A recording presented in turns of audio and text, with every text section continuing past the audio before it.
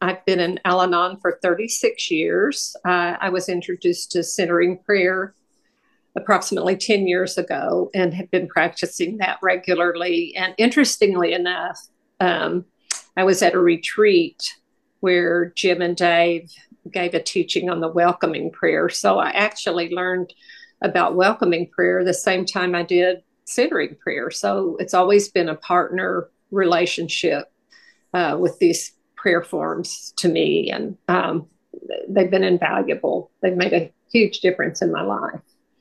Um, the story I want to tell now about how welcoming prayer has worked for me just recently is we have been estranged from a son of ours that he just turned 51, but he's a great doctor, an awesome person, but he just has some issues with us that we've not been able to resolve. And even though they live 2 blocks away, we don't ever get to see him. And of course, I've used the welcoming prayer through that whole process of the different feelings that have come up, the grief, the sorrow, all the feelings and that come up in a strained relationship. And just recently, he called us. His wife was having surgery and asked if they could come and stay with us. And of course, I said yes.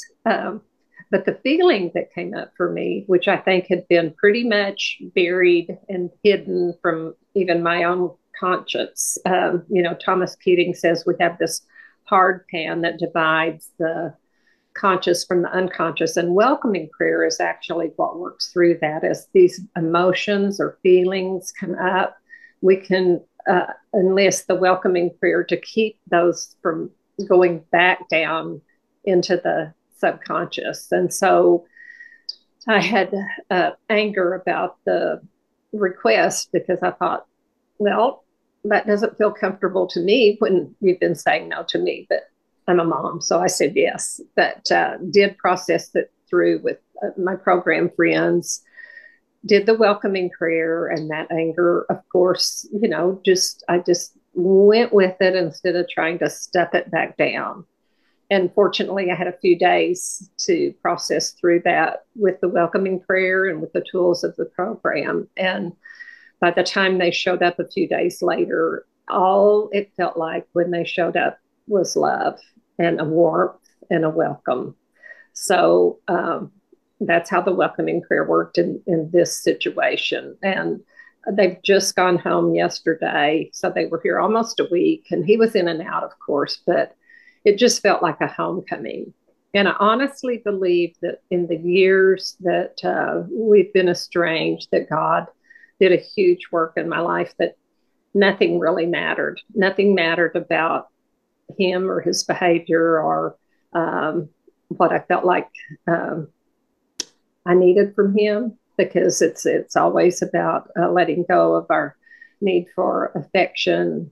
And that was probably the one that was the primary in this deal. And my husband and I both feel like we were relieved of that. And just whatever happens from now is okay too. So that's how the welcoming prayer worked for me in this circumstance. While my son was here, he started discussing wanting to work through some issues with me, which of course I'm thrilled about. Um, and I knew there would be some things that had come up for him recently that I needed to get out of the way. And one of the teachings that I heard on Therese Saulnier talk about was when you're having a difficult discussion with someone, just send your eyes over to the left just for a little while, not directly eye contact, but a little over to the left, and let that type of welcoming diffuse any emotion that might be coming up so that you can communicate more directly with them. And that really kept me on target and kept me from having a reaction that I wouldn't have wanted to have, and actually gave me the opportunity to have a much more gracious response than I would have had on my own.